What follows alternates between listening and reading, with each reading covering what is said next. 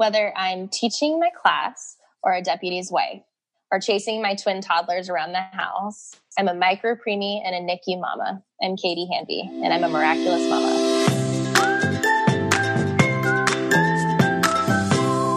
Hey everyone, welcome back to Miraculous Mamas. I am your host, Elizabeth Joy. For those of you just tuning in, Miraculous Mamas is a podcast that believes in empowering women through storytelling and education. We're super passionate about learning so that we can better ourselves and just being empowered through community and storytelling. Because if you get into a deep conversation with somebody, there's going to be something that connects you to that person.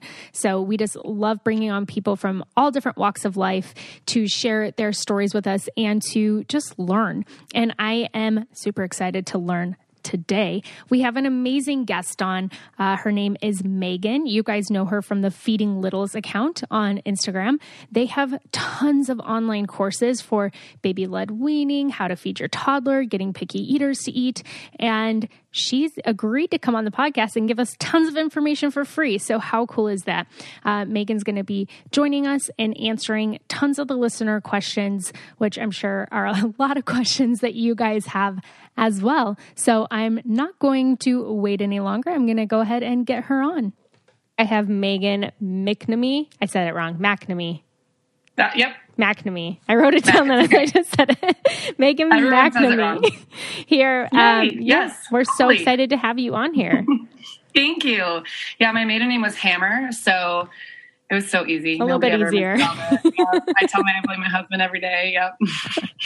Yep. Thanks for being on, and just tell us a little bit about yourself and how you kind of started this amazing page where you help people every day learn how to feed their kids.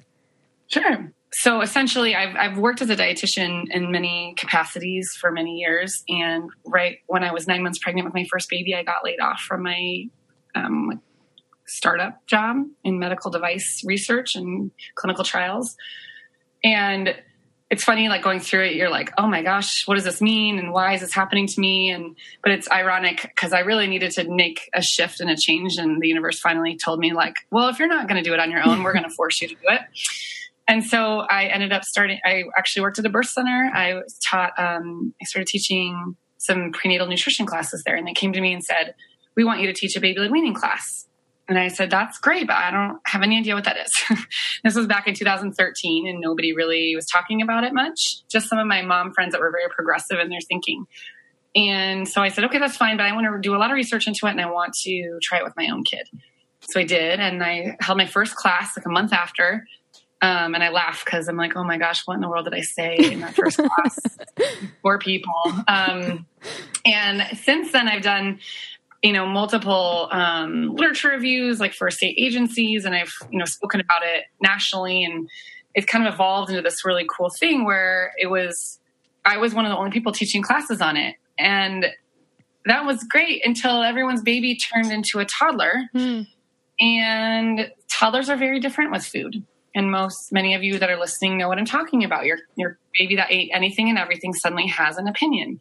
And this is normal, but it's frustrating for parents because they don't have the tools to deal with it. They think, they just do what their parents did with them. Well, you have to eat that. You have to finish your plate. You have to eat that to get your dessert, etc. So I was kind of wondering, I know what to put on the plate for toddlers. I just don't know how to get them to eat it. And right around the same time, a good friend of mine introduced me to Judy, who's my business partner. And Judy was the feeding therapist for her little boy, Jack.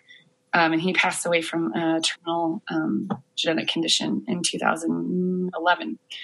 And she just said, you need to meet this woman. She's amazing with food and getting kids to eat. And I had never even heard of feeding therapy before. And she and I talked for 2 hours the first time we got on the phone, and we knew we had to do something. So we released a toddler course about a year later, 18 months later. Let me tell you, doing an online course takes a lot longer than you expect. And it was just an interesting journey into that. And at the time we had a Facebook group. So we were just kind of talking about it on our Facebook group. And then we started doing Instagram, and about another year later, released our infant course. So it's kind of been this weird, people have these business plans and these like, this is my vision, this is what I'm doing. And ours has happened so by accident, by, beautiful accident. Like we feel so blessed and lucky to do this, but people ask all the time, like, how did you get to where you are? And we're like, I'm not really sure. I think we just try to relate to our audience and give them information that we want. And that's all we can do. Yeah. Yeah. Well, I mean, you guys have done a wonderful job. I was telling you before we recorded, I was asking in the Facebook group questions that they had for you, and everybody was like, "Oh my gosh, I love her so much. I cannot wait for this. She's helped me so much. I love following her page." So, like the work that you guys are doing are awesome. And I know I've posted stuff on the Miraculous Mamas page because I always try to give just like little tips that I can find, whether it's for mamas dealing with postpartum or trying to feed your kids. And you guys just have, it's like so easy to go look and get a little takeaway, even just ideas, you know, for what should I try to feed my kids? Or I have no idea like what to put on their plate tonight. And you always have that type of information up there, which is awesome. Yeah. Thank you. Yeah. It's a cool, I have to say, it's definitely my dream job. Oh, that's awesome. Yeah. I mean, this is what I went essentially my whole career led up to this. I just didn't know it. Yeah. So it's very cool. Yeah. Oh, it's so awesome when things do just align like that. Yep. I know. It makes you really like believe, you know, when they say things happen for a reason, and sometimes it's really hard when you're in that, in like a tough phase, and you're like, what could this reason be? And then when you get to look back and see the, you know, gain perspective, it's kind of amazing to understand how things played out. So that's been cool for us. Yeah. Yeah. That's awesome. This episode is brought to you by Lovevery. That's Lovevery. Lovevery is an award-winning children's playtime company that's reimagining what kids' toys can be. Lovevery play products are science-backed and distilled to their simplest, purest purpose to be exactly what children need and want at each stage of development. The network structure of your baby's brain is formed in its first few years, and the more that you expose your baby to early developmental exercises, the richer these neural networks become. And Lovevery products are designed by child development experts to foster cognitive development during this important time and to make it easier for modern parents to give their kids the best possible start in life. And Lovevery is a parent-run company, and they've done the research so that you don't have to. They offer a subscription box service, which consists of play kits that are amazing. Lovevery's play kits are beautifully designed and carefully curated with the best science-backed, eco-friendly, and non-toxic toys that your baby or toddler will benefit from and love to play with. Each play kit is designed to foster development at a specific stage in your child's young life, building their physical, cognitive, visual, and motor skills on schedule as they grow. The play kits start at 0 to 12 weeks and continue all the way to 24 months, taking your child from basic visual and sensory experiences to early stages of vocabulary, imagination, and problem solving. The thing that I love about the kits is all the different stages that my friends are having babies right now or are in the first couple years of life.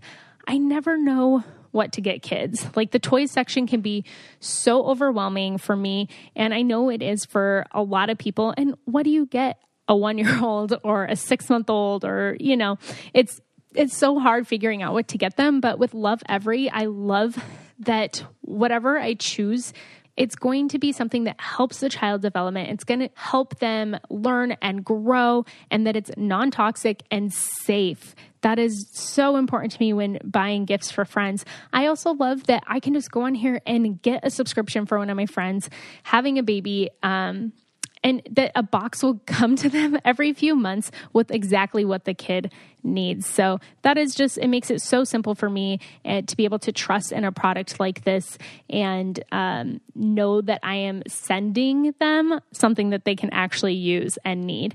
And their play kits, they were named one of the best inventions of 2018 by Time Magazine, and experts agree. This is a smarter way to engage your child and make playtime meaningful. And they have a deal for all of you. Right now, Lovevery is offering the listeners $15 off new play kit subscriptions.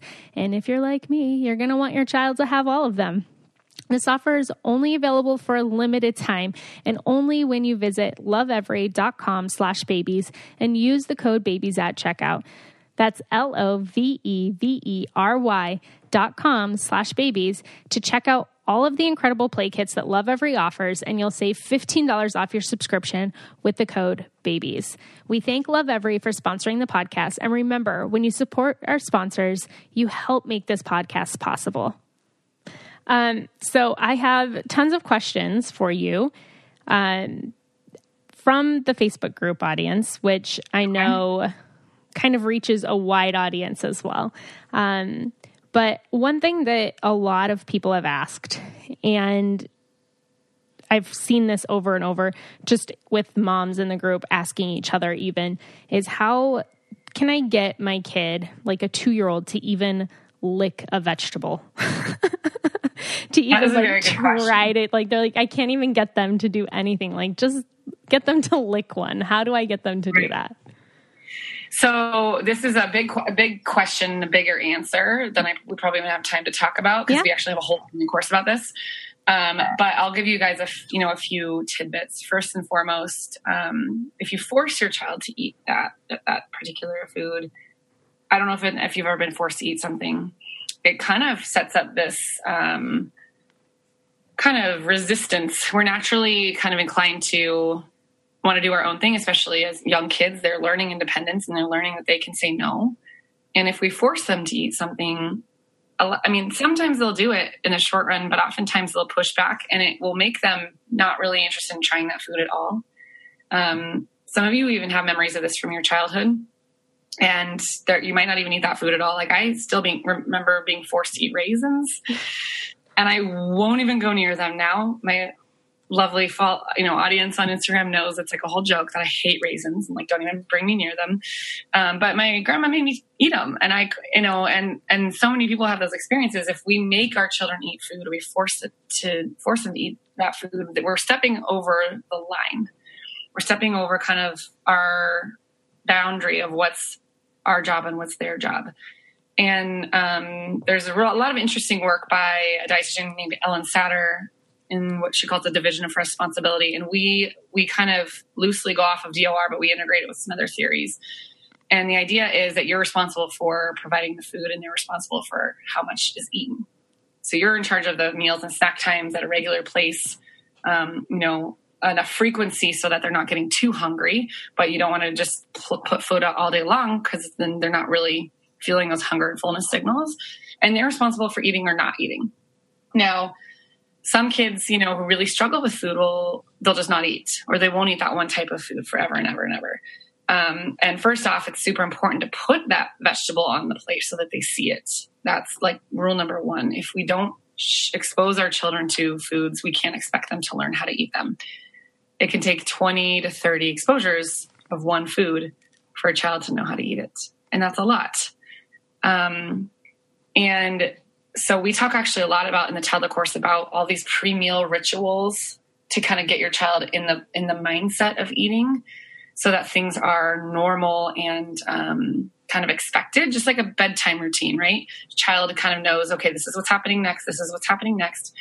And those pre-meal rituals are helpful because they kind of get them in the zone of eating when they might have been playing or distracted by something else and they don't really want to come to the table. And then we talk a lot about some use of like certain techniques like food chaining and novelty that allow children to explore food without being forced to eat it. And this is kind of what they do in feeding therapy with kids who are really struggling. It's interaction with food. It's touching it, playing with it, kissing it. Can you touch it to your nose? Can you touch it to your cheek? And, we were brought up being told, don't play with your food. But children learn about their world through play. That's how they learn about everything.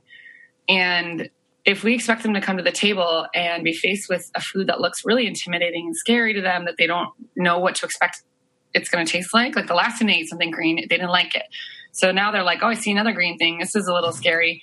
If we don't make it at least somewhat child appropriate, where we calm some of those fears, they're going to be less likely to want to eat it. So one thing that you can try at home, we have tons of these ideas in the toddler course, but utilizing like a novelty utensil, like a toothpick if your kid is not going to stab themselves in the mouth or the eye. Like this is more for like a 2 to 3 year old and older. Yeah. But see if they can pick up the food with a toothpick. They might not necessarily eat it right away, but they're more likely to at least interact with it. And that's a pre-feeding step that will get them down that road. It's just like when you go to Costco and your kids eat everything out of the little tiny cup. And then you buy the 12-pound package of it because you're like, oh, they like this. They're going to eat it. And you get home and they don't eat it. it's not because they liked the food all that much necessarily. It's because they ate it out of a tiny cup with a toothpick. Mm-hmm. So we just encourage our readers, our audience, to get in there and have fun and play a little bit, and not be so worried about them getting, it's okay for your kid to pretend their piece of, broccoli or whatever is a car and run the car into the hummus or whatever. It's okay for them to get messy. It's okay for them to explore. If we make mealtime more positive and more fun for them, they're more likely to want to be there. Mm-hmm. Yeah, that makes total sense. All right. So I have a little confession to make. I love cooking dinner. I really, really do. But there are just times where either I'm busy or I'm just not feeling it. And I would feel so guilty if I didn't cook dinner, and like Vito's getting home from work and I'm like, oh man, I didn't cook. I don't know what to eat. But do you know what helps me not feel guilty is DoorDash, because I can just order something and get it delivered to our house. So he and I can still spend time together and order what we really want to eat. I can leave my sweatpants on and not stress about dinner when I have those days, because DoorDash makes it so easy. They connect you to your favorite restaurants in your city, and ordering is so simple. You open the DoorDash app, choose what you want to eat, and your food will be delivered to you wherever you're at. Not only is your favorite pizza joint already on DoorDash, but there are over 340,000 restaurants in 3,300 cities. So you might find a new favorite too. With door-to-door delivery in all 50 states and Canada, order from your local go-tos or choose from your favorite national restaurants like Chipotle, Wendy's, Chick-fil-A, and the Cheesecake Factory. Don't worry about dinner, and don't feel bad if you didn't have time to worry about dinner that day, and let dinner come to you with DoorDash. And right now, our listeners can get $5 off their first order of $15 or more when you download the DoorDash app and enter promo code MAMAS. That's $5 off your first order when you download the DoorDash app from the App Store and enter promo code MAMAS. Don't forget, that's promo code MAMAS for $5 off your first order from DoorDash. Does like one bite of broccoli really make a difference? Mm-hmm. Yeah. So we try to encourage people, think long term. Mm-hmm. Turning your children off from vegetables altogether because you got them to eat, the whole serving once is not helpful when you think of, okay, but if we create this positive environment and we create positive food associations and they eventually eat it every time it's served or most times it's served, then we've accomplished the long-term goal. Maybe we don't have the short-term goal in mind, but at least we're not turning them off from that food for the rest of their life. And that's kind of what, I think people look at like one meal at a time. And we encourage parents to look at 1 week at a time, like 1 week of food at a time. Mm-hmm. Are we balancing out over that longer term? And vegetables are super important. And that people, get very worried and obsessed about vegetables. I understand, I get it. I encourage all my adult clients to, add more vegetables to their day. But you can find a lot of the same nutrition in vegetables in fruits. Your child won't be malnourished if they're not eating vegetables and they're only eating fruit. It's not ideal. But I think what happens is when we start to freak out so much about what they're eating, we sit there and kind of micromanage their bites. We kind of create this negative dynamic in the long run. We kind of shoot ourselves in the foot. Mm-hmm. And that's one thing that we want our parents to take away from when they take our courses. It's kind of like this sense of, what is your job? How do you know if your kid is getting enough? Where's the line that's drawn, and where do you stop? Because when you keep stepping over the line, that's when you set up yourself for failure in the long run. Mm-hmm. Yeah. No, that makes total sense. I mean, I think that I don't have tons of memories, I guess, with food as a kid. I just remember, feeding my dog under the table when I wasn't supposed to. But I mean, you learn as the kid, airplane, right? Everybody does the airplane to feed you. And I remember that was something when I would babysit, I'd be like, okay, open up. Right. I know. I'm making fun. I know. Well, it's funny with baby, when you're actually feeding a baby, it's so funny because we want babies to be choosing to eat. And a lot of times when people are spoon feeding, what they'll do is they'll wait till baby's distracted and kind of slip the spoon in their mouth. And it's funny, my kids will sometimes try to feed me. They'll be sitting next to me I'm like, why are you doing this? I never did this to you. Like, why are you doing this to me? And they're like trying to force feed me. Right. And I'll be looking the other direction and they'll be like, Mommy, try it. And like shove it in my mouth. And it's very jarring. Like when you're not aware that the process is happening and all of a sudden there's food going in your mouth. It's like, whoa, this is a little unsettling. I wasn't expecting that.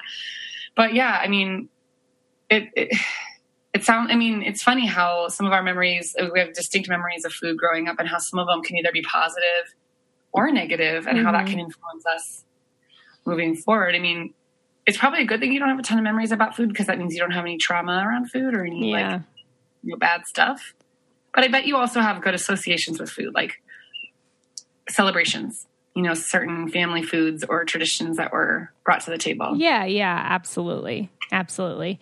I mean, I love food. Good. You're supposed to love food. I know. All right. So this lady asks, how do I get my 9-month-old to not just eat purees from a pouch and eat actual table food? Ooh, these are really big questions. These people they're dealing with some good stuff, which I understand. Like this is the crux of my job every day. So, pouches are hard because some of your listeners might have experienced this before. They're kind of a passive, pouches are, right? They're like this little squeeze of little pockets. They're kind of a passive way of eating. So it's pureed. It's essentially baby food that's put into this little packet. And you don't have to really suck or do much. You just have to squeeze the packet to get the food to come out. So they're very convenient and people like them because, especially for people who have pickier eaters or aren't comfortable with giving their babies like salt foods in whole forms, it's like, okay, this is an easy way for them to get a little bit of, kale or something in a pureed form. The problem with pouches is that they kind of make eating a very passive experience. So you don't really have to chew. You don't have to taste. You don't taste what the food tastes like. Most pouches are actually pear or apple flavored. They're made with that as the first ingredient. So they all taste kind of like a fruit puree. Mm-hmm. And you're not experiencing like the look of the food, the smell of the food. It's all kind of a very benign experience. So when babies like pouches and that's kind of all they're doing, it can be challenging to get them off of those. And in some cases, some families just choose, we don't think you have to never serve pouches, but I understand, a frustration if that's all your baby's eating and you want them to move on. In those cases, sometimes families just choose to go cold turkey with the pouches so that they can start getting them exposed to food and kind of in its whole form, or at least squeezing the pouch into like a bowl or on the tray and giving them loaded spoons so that baby can feed themselves and be a little bit more active in that experience. So in her case, I would probably either decide if she wants to, eliminate them altogether for a little bit or give them to baby kind of unloaded spoons like that so that at least they're getting used to self-feeding, a little bit more dynamic process. And most, there's kind of a myth that goes around the interwebs, and it's actually, I can identify where it comes from. It comes from one specific article about starting solids. It's on a breastfeeding website. And unfortunately, it's just not correct. It says that your baby has to have a pincer grasp to be able to have whole foods. A baby's pincer grasp, which is the tip of the thumb to the tip of the index finger, which is, it makes a perfect circle. That's like the real pincer grasp there. That doesn't usually refine until your baby is 10 to 12 months old. So most, 6, 7, 9-month-olds can't pick up little tiny pieces of food. And that's why we actually really like teaching baby-led weaning or infant self-feeding, because we start with bigger pieces of food. They learn how to pick it up.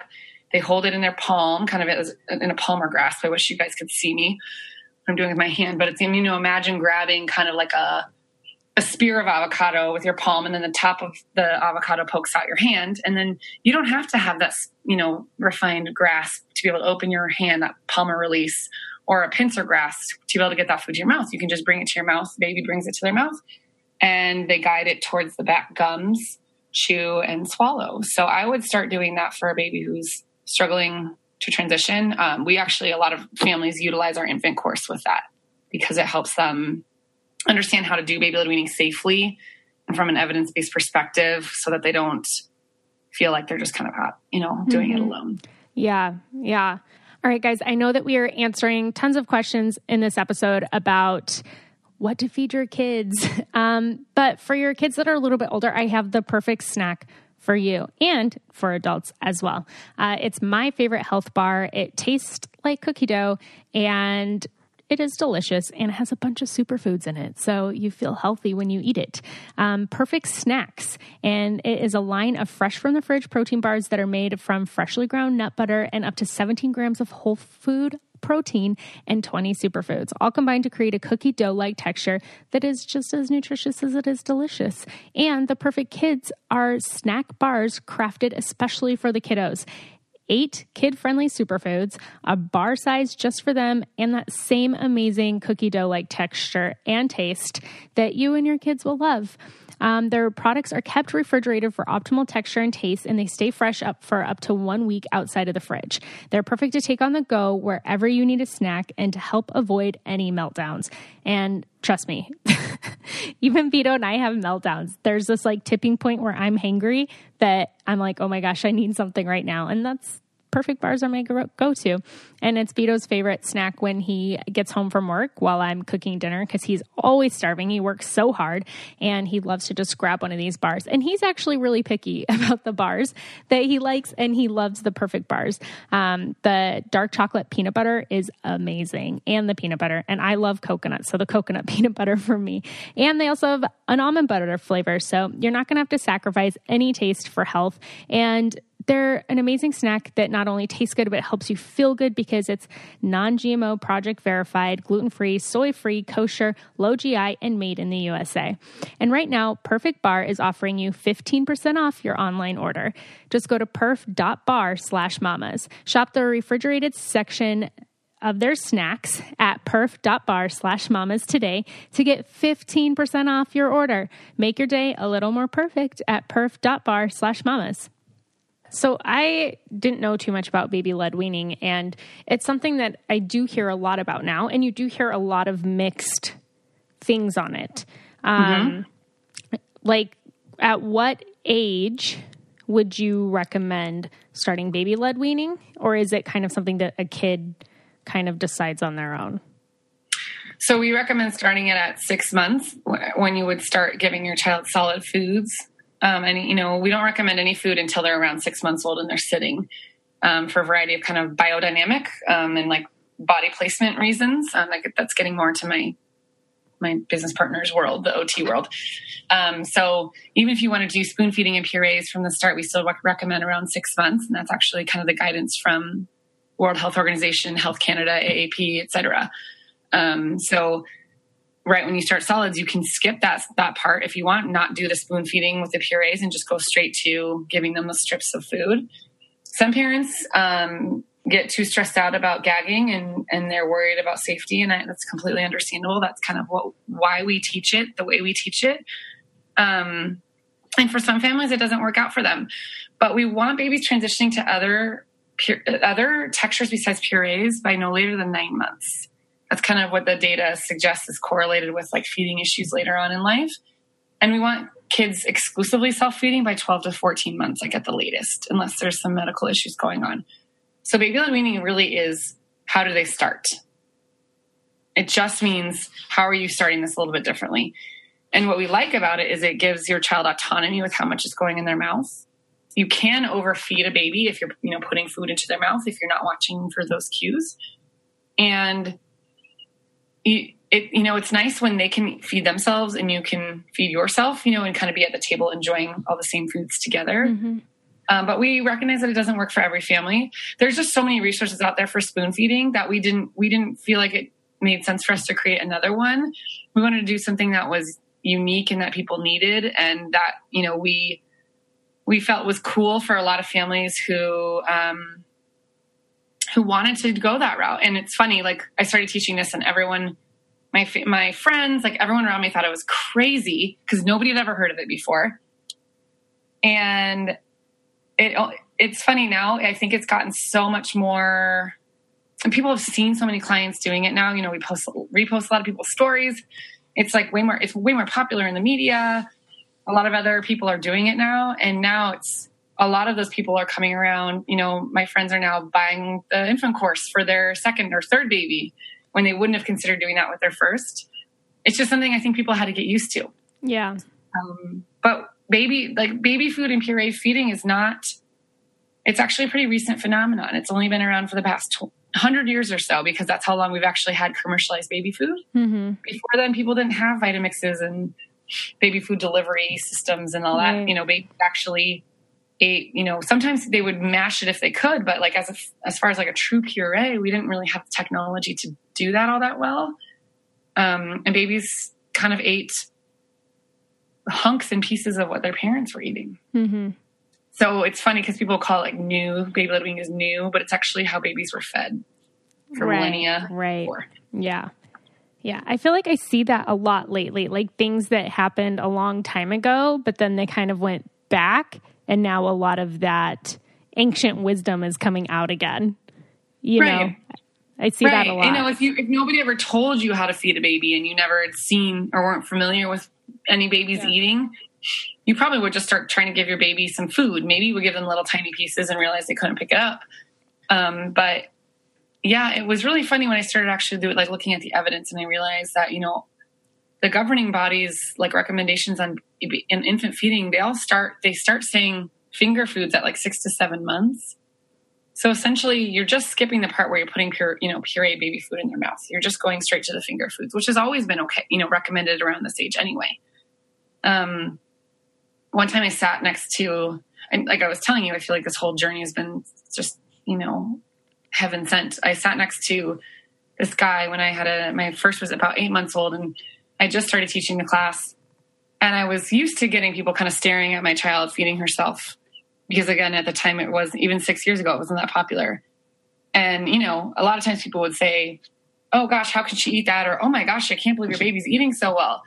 And this guy just was staring at her, and I'm thinking, oh, okay, what is he going to say? And he goes, your baby's going to have really good teeth. And I was like, all right, that's kind of random. I said, are you a dentist? And he goes, actually, I'm a professor of dental anthropology, and I specialize in weaning and how babies are introduced to solid foods across cultures and across time. Wow. And I was like, first off, that's a job. He was, this like guru in how babies learn how to eat and how that affected their dentition. Wow. And looking at like, old remains of skeletons and understanding like how their teeth were formed and how their jaw strength and everything. And this is again, right before baby led weaning even was a thing. And I think he was stunned to see a baby being fed real food. And he said, this is so cool. He said, this is what I literally look at all day. And we're finding that, humans are now kind of lacking they're not chewing their food as much as we used to in the past. Yeah. And we have a lot of kind of dissolvable, meltable, pureed or, liquid foods now available for kids. If you go, any kid food section in a grocery store, it's like tons of pouches and yogurt melts and puffs and that kind of thing. And which those are all fine if you want to use them, but they're making up such a majority of kids' diets that they're not learning to chew. They're not using those important oral muscles. And that's how the gums strengthen. That's how the jaw strengthens is actually by eating food. And it eventually helps develop those speech skills because they need their tongue and their mouth muscles to be coordinating correctly so that they can talk. So anyway, it was just a really weird, interesting experience, but I still hold that in the back of my head because I just knew that guy was sitting next to me right at that exact right time for a reason. Yeah. But, we just, we saw babies being fed so much that it's hard for us to see outside that norm, to see something else. But parents tell us all the time, like, once I got into it, a few weeks into it, like, oh my gosh, this is pretty cool. And if you've tried it and it's not working for you, that's okay too. Every baby's a little bit different. Yeah. Yeah. All right. So anybody who knows me knows that I am a floss freak. I if I don't floss my teeth, like honestly for a day, I'll think about it the next day. I have to floss my teeth every single day, and I'm huge on oral care. But did you know that there's another level of oral care besides just brushing your teeth and flossing? You can remove stains that lie beneath the surface of your smile with ARC. ARC is a new way to achieve professional level teeth whitening at home for just 30 minutes a day. Are you getting ready for a new interview or a big event in your life, getting married, or you just want whiter teeth? ARC is there for you, and each ARC treatment includes dentist-approved enamel-safe whitening strips that adhere to your upper and lower teeth along with the ARC blue light technology. The blue light mouthpiece arcs around your entire smile, delivering targeted blue light energy to help weaken set-in stains below the enamel's surface, making your treatment more effective. Below the surface. I didn't even know that was possible. And they help you reveal a smile that is 50 times whiter than the leading whitening toothpaste, and they offer satisfaction guaranteed. And to help our listeners get a whiter, brighter smile, ARC is offering $15 off your purchase of a blue light kit when you visit arcsmile.com and use promo code MAMAS at checkout. Go to arcsmile.com and use promo code MAMAS for $15 off your blue light whitening kit. That's arcsmile.com, promo code MAMAS. So for people starting the baby-led weaning process and they want a few healthy ideas to feed little ones, do you just have like a couple of easy, healthy things to start introducing? Sure. So, I mean, the good thing is there's so many options. So essentially think of any fruit, vegetable, protein food, whole grain. Pretty much all of those are a go. So we talk about cutting or cooking if it's not soft in its natural form, for example, like a peach, which you could cut with a fork, or a banana. If it's not like that, then you need to cook it. And what you would normally do for broccoli, cauliflower and zucchini and that kind of thing, you can cook it however you like it with whatever spices or flavorings you want. We just say go easy on the salt. Try to avoid giving baby a lot of salt.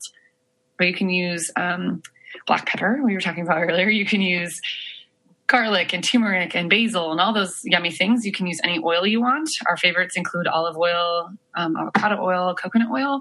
And so think of, what are your favorite veggies? Do you like eggplant? You can give that to baby. You can give them broccoli. You can give them zucchini. You can give them carrot if it's, cooked. You can give them fruits. A lot of people think you can't do fruits if you're doing vegetables. You have to do vegetables before fruit, but we don't have a lot of good data to prove that that's actually accurate. And if you avoid giving fruit, you're kind of missing kind of that boat on where they're going to be accepting of a lot of new flavors. I did that kind of by accident because I don't eat as much fruit as vegetables. So I just naturally gave my baby way more vegetables. It took me a really long time to get her to eat fruits. And I was so much different with her sister. I gave her vegetables and fruits, and she's just way more, her palate with fruits is just way more varied than her sister. That's obviously just personal experience, but it's just an interesting kind of, observation between the two of them. But you can do avocado, you can do cooked apple. Like apple is a choking hazard if it's raw and in its whole form, but sauteed apple in some coconut oil with some cinnamon is amazing and tasty for everyone. Mm-hmm. Mm-hmm. Like all of us like to eat that. Yeah. Whenever I've made that before for like different photo shoots and things, and everyone in the whole house is coming over like, what's going on? What are we making? Like, would you like a slice of apple with some cinnamon on it? Because that's what it is. It makes your house smell like Christmas too. I know. Totally worth it just for that. So you can do, banana, you can do mango, you can do any kind of fruit that you think of, essentially. If it's really small, you can, put it on a loaded fork, or like load it onto a fork with really rounded tines and hand it to baby. Or if it's a perfect round circle like a grape, we recommend quartering it. And then you would have to put it on a loaded fork or put it in something thicker like oatmeal or yogurt so that they could have more grip to pick it up. Yeah. You were saying that apples are a choking hazard. At what age do they become not? 4. 4 years old? What? Mm-hmm. I know.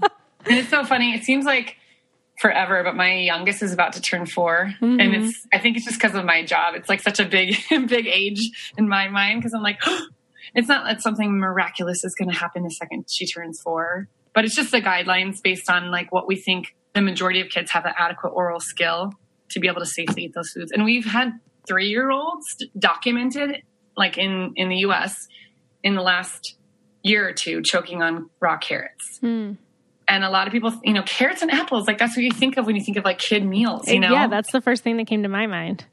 Yeah, people are always like, well, you can put an apple in there. And, in the back of my head, I'm like, okay, I'm going to have to modify that because it technically is considered a choking hazard. So we recommend if you're going to offer an apple raw, you would like shred it with a cheese grater or cook it or cut it really, really thin. Or you can, offer it as applesauce on a loaded spoon. Yeah. Yeah. Well, so one person asked here, and I know a lot of people that this happens to. They've done mostly baby-led weaning since 7 months, and they're now 12-month-old. He will stuff his mouth super full, and he's choked a few times and always kind of recovered. But it's like so anxious watching the parents, watching their kids stuff their mouth. But like, is there a way to, and I know parents with kids who are like 2, 3, 4, that they just take the biggest bites and they stuff their mouth so full and then they kind of leave it in their mouth for a long time while they're working through it. But it's like scary because the kids can choke. So how do you help them, I guess, learn not to just stuff their mouth so full? It's a really good question. So there's an element of this that can be normal, and there's an element of this that can indicate further problem. And I'm speaking literally, just pretend that I'm Judy right now because this is all her, and she's talking all of this, and I hope I don't butcher it. We actually have a blog post about this that I can send you a link for. Yeah, that'd be great. Mouth stuffing and food pocketing.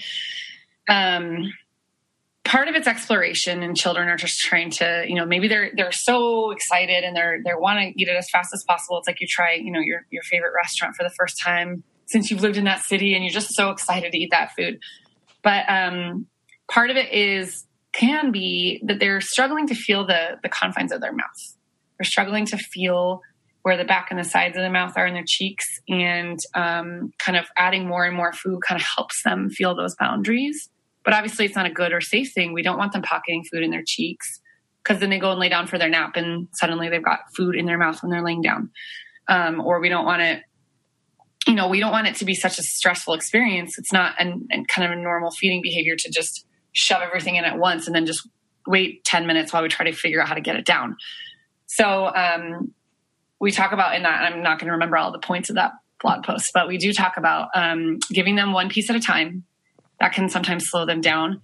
Offering them sips of water between. For babies, have them work with the teethers that we recommend because it helps them understand, like it helps them bite down with the back molar space, kind of in the back of their gums. And it helps them understand where things are in their mouth because they're more like the stick-shaped teethers that we recommend. So when they chew on them, when they put them in their mouth, they know if they go straight back, that's where their gag reflex is. If they go to the side, that's where their gums are, but they might hit the back of their mouth. And they just kind of help strengthen the jaw and the mouth and the gums. But also for older kids, sometimes just teaching them about bite sizes can help. So Judy plays a game where she says, let's take a little tiny mouse bite. And now let's take a kitty cat bite. Let's take a dog size bite.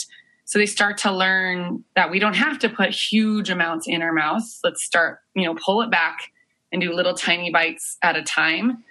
And that can really help them visualize what they're supposed to be doing and set that kind of pattern. Like if they do it over and over again, you don't have to keep reminding them of it as often, at least. But it kind of helps them remember, like we don't need to put huge bites of food in our mouth. We can keep sticking with those mouse bites, little tiny bites.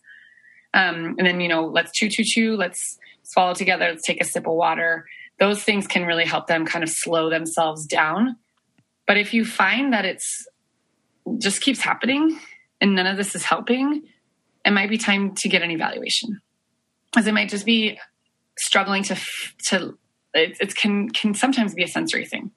They're not integrating that that information from their mouth. They're not feeling their mouth like they should, if that makes sense. Yeah. So, we have families that they're like, well, my kid's just, pockets food and has been doing that for years. And we recommend at that point, it's time to talk to somebody. Yeah. Yeah. So another thing that a lot of people want to know is how do you get baby to put food in their mouth and instead of just throwing it on the floor? That's something that comes with time. Again, those stick-shaped teethers really help. Mm-hmm. So I'm talking about, like, for those of you that are familiar with some of the stuff at the store, like the Komotomo teether that has the prongs, or Zoli has a few that have little, like, kind of like bunny ears on them. Most of the teethers that we get, like at our baby shower or that we buy at the store, are for the front teeth, which those are fine too, but we also want to develop where the back teeth are going to go. We want them to be biting down on tools that are safe for them, that go with that back gum space, because that's where food is going to go. So definitely work with those teethers. And what we tell parents, if your baby is not figuring food out, they probably just need more practice. Mm-hmm. They need to see you eating. So try not to just put food there and then clean the dishes or whatever. Make sure you're eating with them and showing them, modeling for them what to do. And if they're not getting it with 1 meal a day, try 2 meals a day. Try 3 meals a day. I know it's annoying, but it's just like learning an instrument. Some people pick it up really fast and some people don't. It's definitely not a skill that every kid gets right away. Mm-hmm. So it's easy to get frustrated because we're like, he's not doing it. I'm just going to stop trying. But that's actually when it can get even worse. Yeah. Yeah. I feel like that's something you always see though. Like when kids are learning to eat, at some point they're going to throw food on the floor. Yes. Well, that's another, sometimes they throw food because they just realize that gravity exists. If you think about it, it is a little bit of an amazing concept. They're not usually up high like that with things in their hands. Like usually when they're with their toys, they're on the ground. So now they're in a high chair and they open up their hand and the thing just disappears. Like it's actually, right? If you think about it. Yeah. Like why does that happen? If you had no seventh grade science knowledge, you'd be like, well, that's kind of weird. Why did it go to the ground?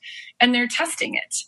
They're testing gravity. Sometimes throwing can mean that they're done. They're over it. Sometimes kids throw because they're kind of off in the corner and they're feeling kind of left out from the meal. Because, it's easy to kind of put their high chair up in the corner and kind of far away from the table. And children will sometimes seek any sort of reinforcement, even if it's negative, because they're just trying to get that connection. And I hate calling it like attention seeking because it is them wanting your attention, but it's also just them wanting your connection. And so if you're, busy on your phone or you're busy like with your other kids and baby's off in the corner and there's nothing happening and they start throwing food and then you're like, oh, baby, don't do that. And you go over there and you're, talking to them and interacting with them. They start to learn, oh, if I throw my food, mom's going to come over and, interact with me. And so it kind of gets down to infant psychology in a lot of ways and toddler psychology. They're not doing things to be purposefully a-holes. They're usually just testing their environment, like trying to figure it out. And they're learning from our responses. If you have our toddler course, we have like a whole handout on this and like what these different behaviors mean and different things to kind of explore with them, because it's very normal for a toddler to throw their food. Very annoying, but very, very normal. Yes. All part of the learning process. Well, and like, it's funny because I think we get so worried we're in something and we're like, oh God, it's going to be like this forever. Mm-hmm. My kids never throw their food now. They don't, they figured it out eventually. I don't remember. I think it was by 1.5, they stopped dropping their food all the time, maybe a little bit later. And they eventually learned how to use cutlery and how to eat all the different things. And it's just, in the midst of it, it can be really challenging because it makes mealtime a little bit messier and annoying. Mm-hmm. Yeah, absolutely. So somebody asked about when her daughter was younger, when they did baby-led weaning, she was so adventurous. She would try everything. And since becoming a toddler, she won't touch anything that isn't cheese, carbs, or fruit. So, like, how do you encourage bringing those foods back without wasting it, I guess? Oh, that's a good question. So I feel like I'm not doing justice to these answers because we have such a bigger explanation in our toddler course, but because it's not as simple as just like one little thing. No, otherwise, absolutely. Everybody eats. So every toddler would be an easy eater if it was just one simple fix. We present like tons of different strategies, but first off, again, if your kid doesn't see it, they're not going to learn how to eat it. So if we stop serving it to them, they're not used to seeing it on their plate anymore. And some kids will even stop even tolerating it on their plate. They won't even have it near them. So even if your kid isn't eating it, and you're probably pretty confident that they won't, don't forget to still give them one piece of it. If you think about it like this, if you were to go to say an Ethiopian restaurant, and this is completely new cuisine for you. I love Ethiopian food, but a lot of people have never had it before. And, you know, they present it on these huge trays, and it looks different than how you normally eat. And some of it's eaten with your fingers, you know, and they have like this really yummy kind of squishy bread, and I don't know what it's called, but it's really good, and you kind of scoop it. But anyway, if you are kind of a nervous eater, or we'll call you a more selective eater, I try to avoid labeling people as picky, but say you are just a pickier eater as an adult, and you had this huge tray placed in front of you. It's very overwhelming. It's this kind of inherent expectation that you need to eat all this food. And it might be kind of scary to you because you don't know what to expect with any of this. You have no idea how it's going to taste. It's very similar to how a toddler feels. If you give them this massive portion, they're going to see it as kind of like, oh, I'm supposed to eat all of that? I need to eat all of that? And that's scary. And I'm overwhelmed. And they can be turned off from the meal entirely because they have a huge serving of, you know, peas on their plate. If we give them one pea, we waste less food. They're less overwhelmed. They're actually more likely to eat it because it's less overwhelming. And it's kind of like, well, I can have, I can try one pea. And we feel better about the whole situation because they didn't, freak out about it. They might have actually eaten something and we didn't waste a ton of food. People vastly overestimate portion sizes for kids. A toddler serving of vegetables about a tablespoon. Or, I'm sorry, a 1-year-old. So the idea is like per year of age, 1 tablespoon. So a 3-year-old will be 3 tablespoons. And that's really not that much. Mm-hmm. So a lot of us are giving our children 4, 5, 6 servings on one plate. And if we were given 4 adult servings of that food, it would be overwhelming and hard for us to eat that much too. Yeah. Yeah. No, absolutely. Even, as an adult now, I feel like I make smoothies every day. That's how I get most of my vegetables. Yeah. You're not alone. And then just a few more questions. I know you're just like a pit of information. It's like, but you guys are just going to have to buy her course to find out everything because there's just too much. I don't want to like sound like I'm just selling the course. It takes a few hours to get through but it's all video based. And we literally teach you like what we teach our clients. Mm-hmm. So normally feeding therapy, like an initial session and feeding therapy can be $200 to $400. And then, follow-up sessions, $100, $200. And our toddler course is $69. So we're trying to make it affordable for families without devaluing their work. And it just is,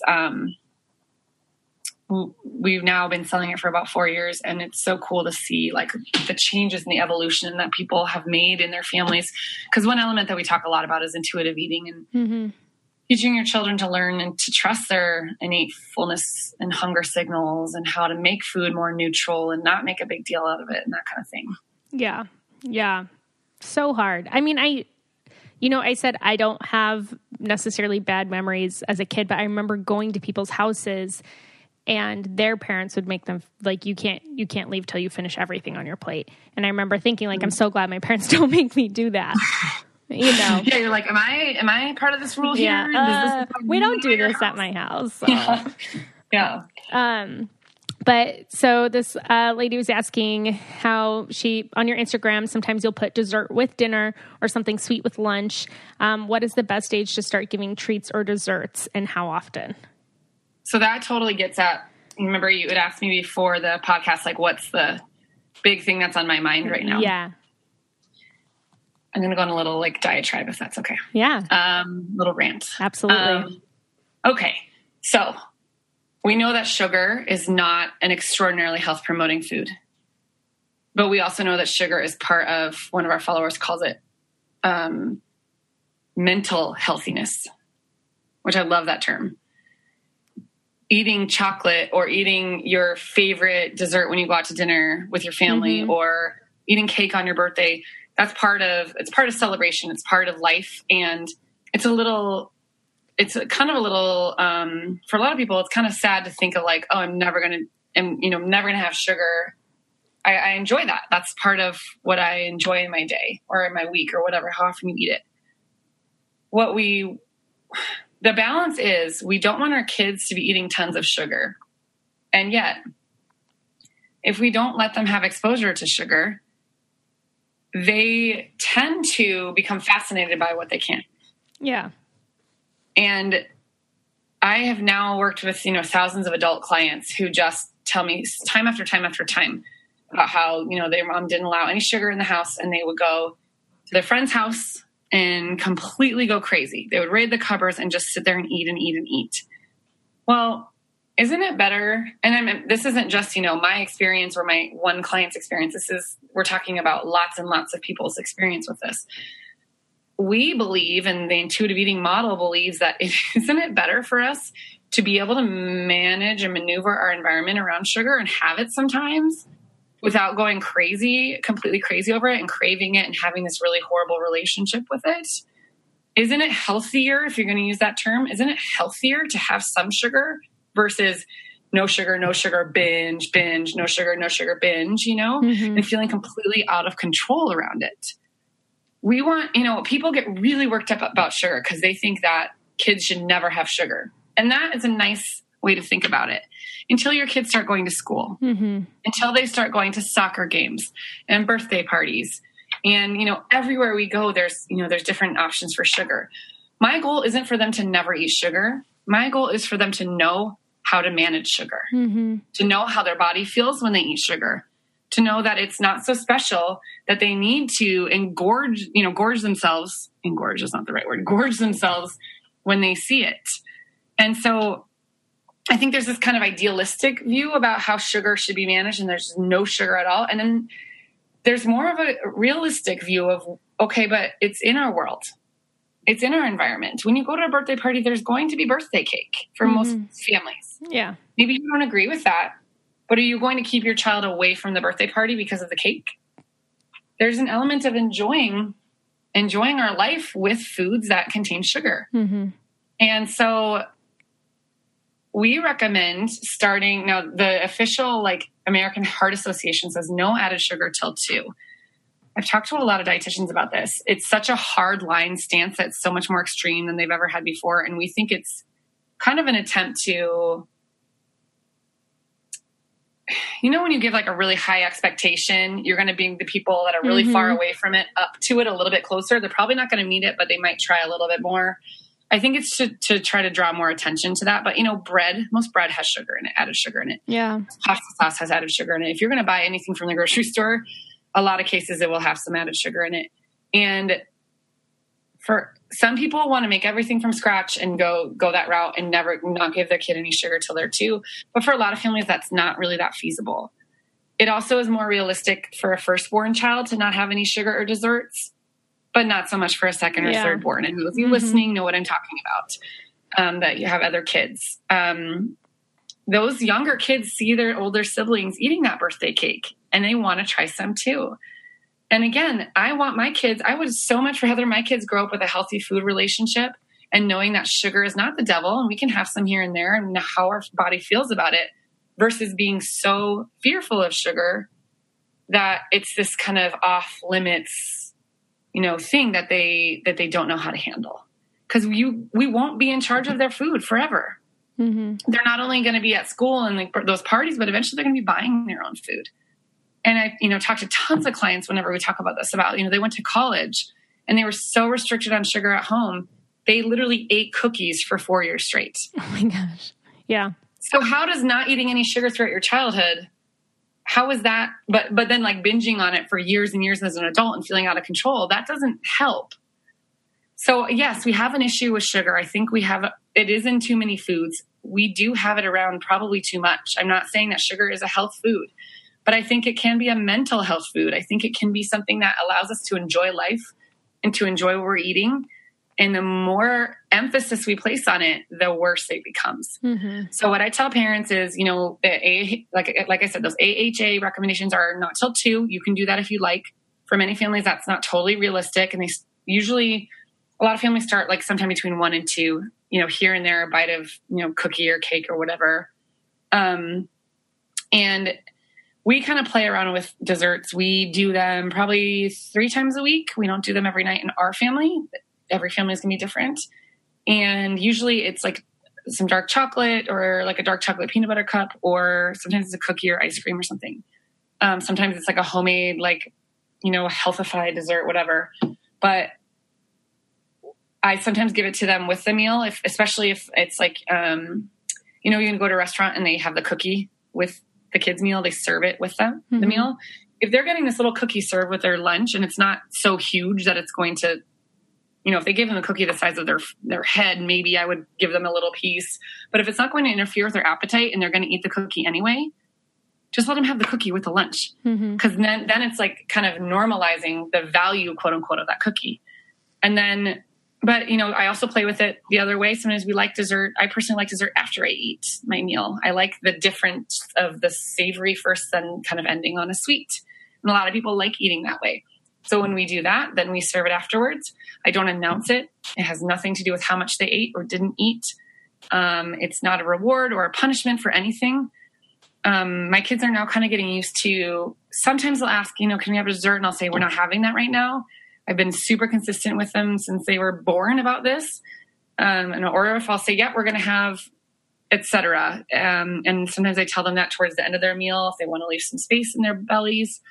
But they're the kids that will give me half the cookie back.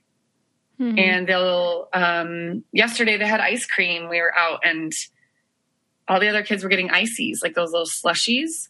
And my kids, I don't even know if they've ever had those. And we walked up and, it's so hard for me because that's not something I normally would serve them. But at the same time, when every single one of their friends is having one, I'm trying to keep this neutrality about that. I'm like, okay, we can try it if you want. And then they got up to there and they said, oh, there's actually ice cream here. Can we try ice cream instead? And I said, okay, we can have ice cream. They eat. And I said, we are going to be eating lunch in about an hour. It's kind of a weird time. Make sure you still have some room in your tummy for your lunch. And both of them handed their ice cream back to me after eating half of it. Yeah. And every kid's going to be different with this, but I grew up in a very diet heavy household. It was Weight Watchers my whole life. And foods were good or bad and points rated. And I honestly, that's why I became a dietitian, honestly, because I grew up kind of food obsessed myself. I thought that everyone needed to be on a diet and I saw food as bad or good. And I don't want that for my kids. And I don't want that for your kids. I don't want that for anyone's kids because it's really painful to step out of that. Takes a real long time and you miss out. You miss out on the joy of life when you're so focused just on food.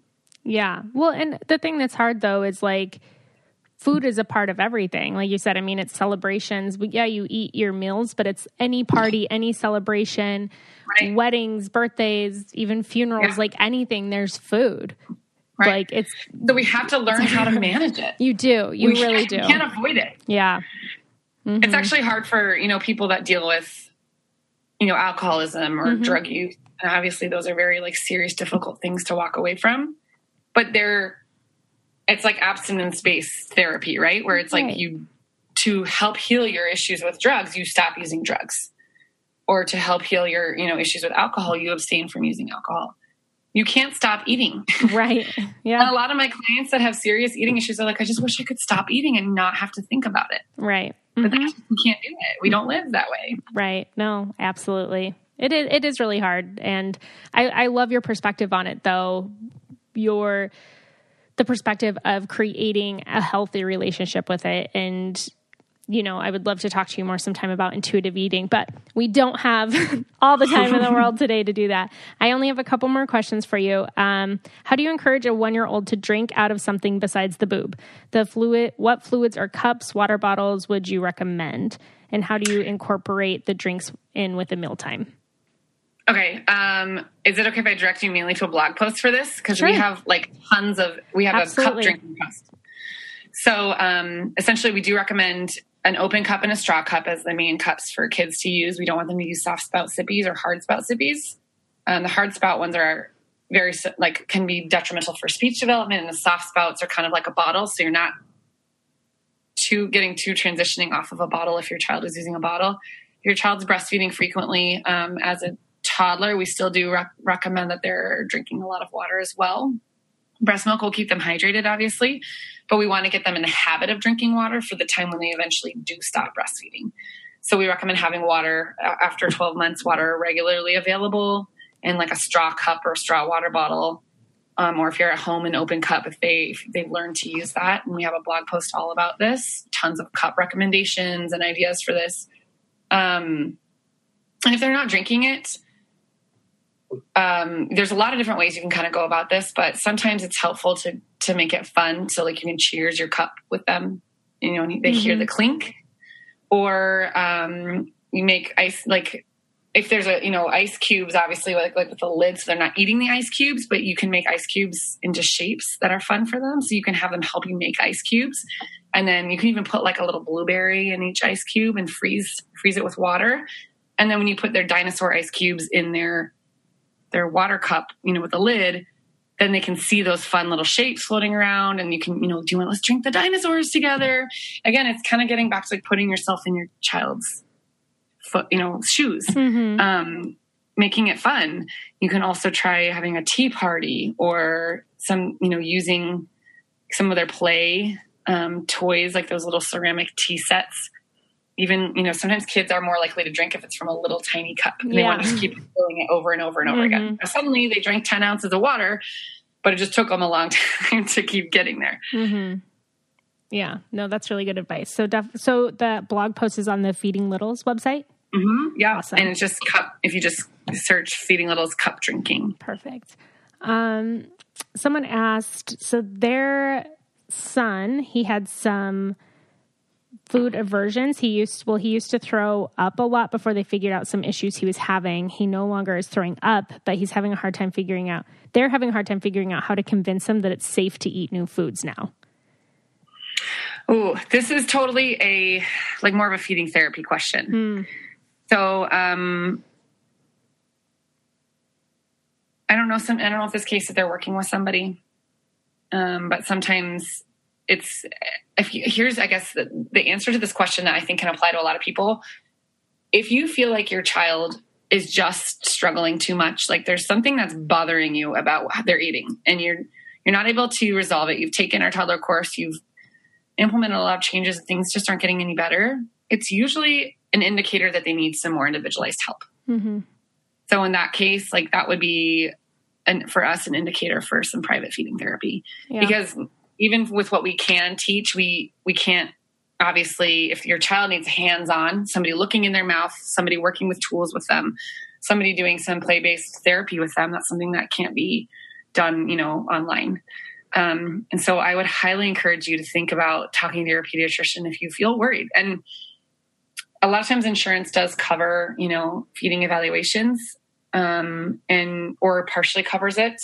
And even if they tell you, you're on the right track, or we don't see anything out of the ordinary here, then at least you have the peace of mind. Yeah. But a lot of times our clients, we will say, oh, I kind of want you to get this evaluated.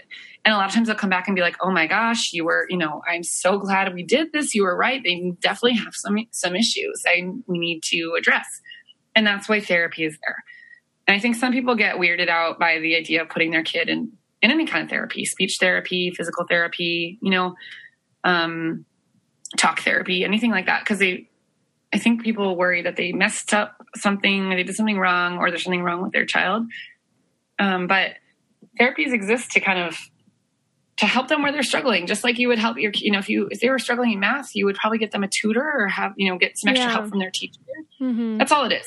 Right. It's not a reflection on your parenting. No. And some kids are born with certain challenges or certain tendencies. This is just what they do. This is what their body does. This is where they go. This is who they are. And it's okay to seek help for that. Yeah, absolutely. Just a couple real quick. One lady just wanted to say thank you so much. She's learned so much from your course. And just advice for I don't know if you work with this at all either, just raising 2 daughters and having that healthy relationship with food and being proud of your body? Oh, that's such a good question. Especially, I don't know if you saw when that like Kerbo thing came out. Oh, girl. Yeah. Oh, that's another podcast. That's another, oh God. We have a whole post on that on Instagram if you want to go check it out. I actually signed up for the Kerbo app and entered my daughter's I watched you. intake. I saw that. And I entered her intake and I got the nice, and it was so gross because they responded by name to her. And seeing it say, Hannah, do you know that you can save up your Reds for a special occasion? The Reds are foods like, bread and butter and, cheese and anything that has any calories in it. You can save those up for a special occasion. But seeing her name as part of that made me so ill. Yeah. So ill. Like I could, having 2 girls myself, I could see, like, I can't imagine them going through this. I can't imagine them having these feelings about their own bodies. Yeah. So yeah, you don't want to get me started on Kerbo any more than that, because I will keep going. But essentially when you have, I think girls and boys, it's especially, I think, more difficult with girls just because I think body image issues are even more prevalent, but boys, the incidence of eating disorders is increasing in boys as well. Mm-hmm. I'm sorry that I can't get my notifications to be silent. It's okay. My computer. Sorry about the dings. But essentially, the best thing that you can do for your children, girls and boys, is to model a love for your body. And I know that you might not love your body, but try not to say disparaging things about your body or about anyone else's body in front of your kids. Yeah. And that's hard for all of us. It's hard for me too, and not at the saying part, but even just what we model, I'll try something on with my kids in the dressing room and they'll be there with me. And it's so cute. They'll always be like, Mommy, that looks beautiful on you. Mommy, that looks beautiful. And I'm like, why don't I think about that, about everything I try on, just what they're thinking.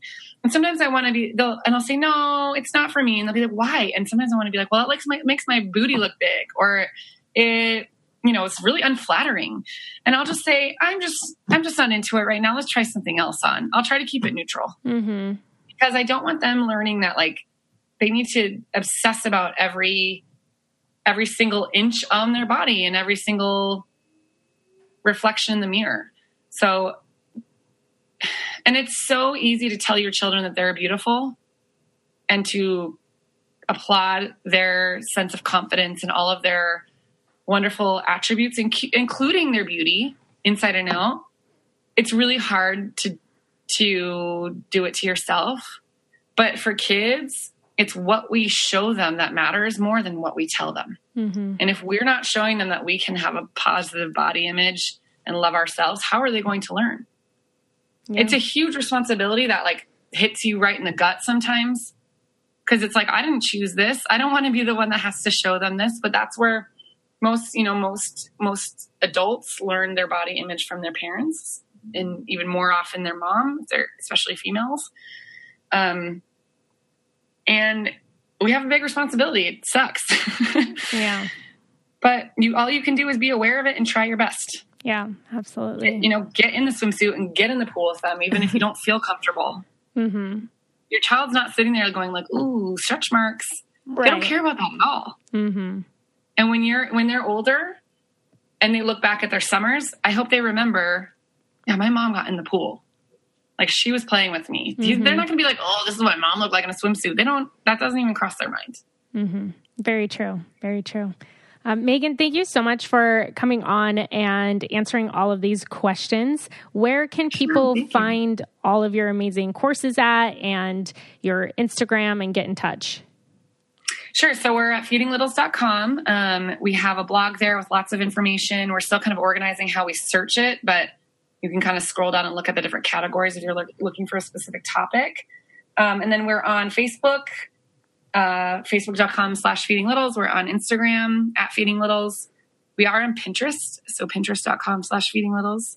And where else? We also have a Facebook group, like a free Facebook group that's a larger Facebook group. And then if you purchase one of our courses, you can join our private Feeding Littles clients only as well. So we have lots. If you just start searching Feeding Littles, you'll find us. Just everything. Yes. Awesome. Thank you so much for taking the time and coming on here again. You were so helpful and had so much information, and I look forward to chatting with you again. Thank you. Yep. Bye. Bye.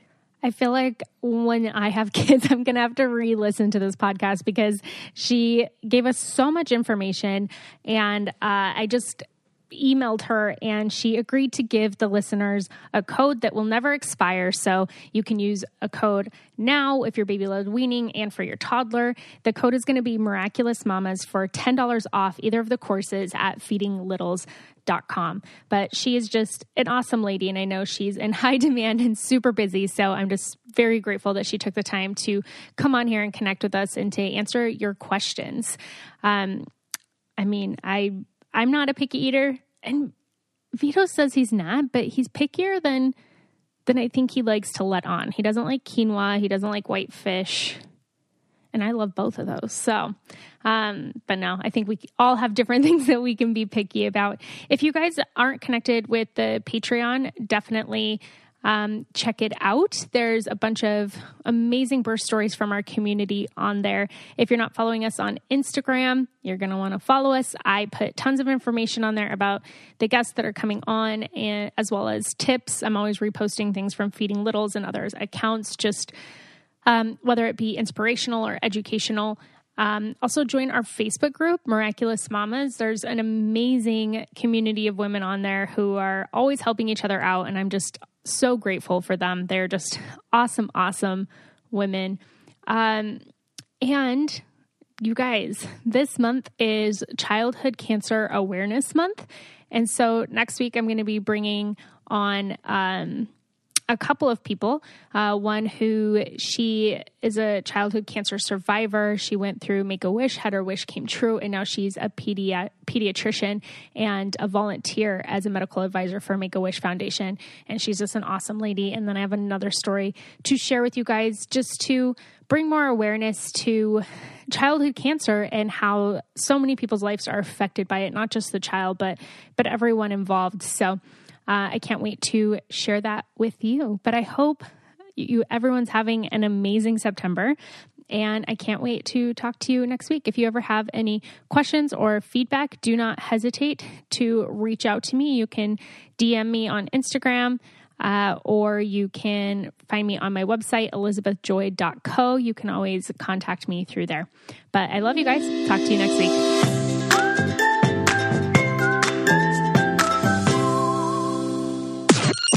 Podcast is brought to you by Wave Podcast Network. Check out all of our shows, including the Brain Candy Podcast, I Don't Get It, Coffee Convos, and Let's Talk About It.